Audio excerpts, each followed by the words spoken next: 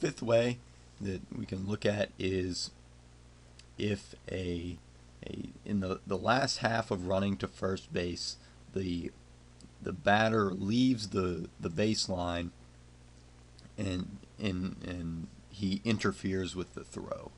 So if in the last half of running to first base, the batter leaves the baseline in an attempt to block the throw. And so this could be, or block, or interfere, really, it's the word. So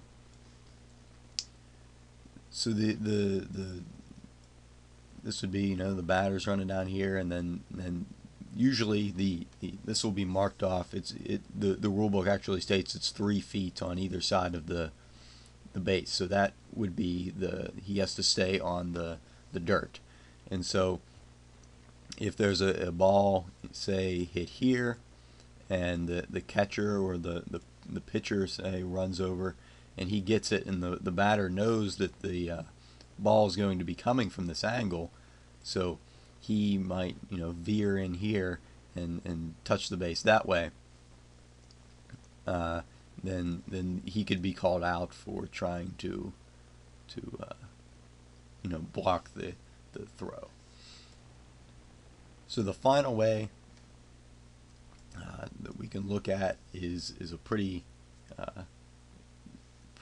rare situation. It gets a little more in depth than these other ones. So this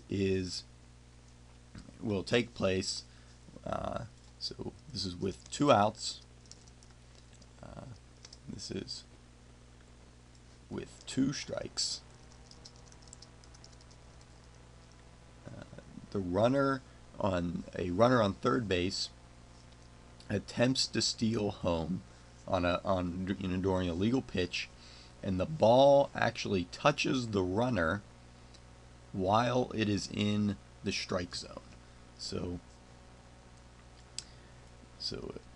a runner attempts to steal home, and the pitch touches him while in the strike zone. So you can see why this would be such a rare situation, because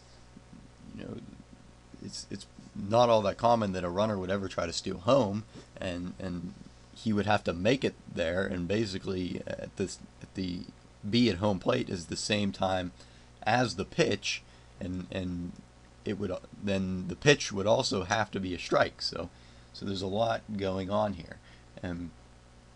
So if this is the case, the umpire shall call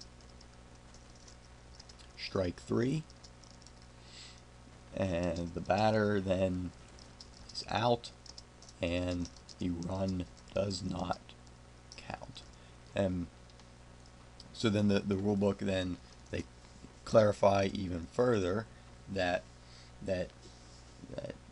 if before there are 2 outs this play occurs, so before 2 outs,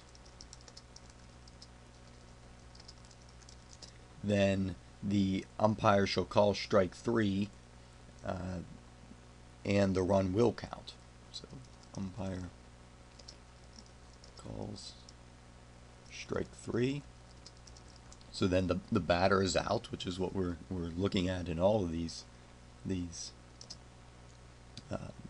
situations here, and the run counts. So the runner then stealing home would be safe. And so that's a pretty rare situation, as I said, that would ever occur, but those are a few more ways that a batter can be called out.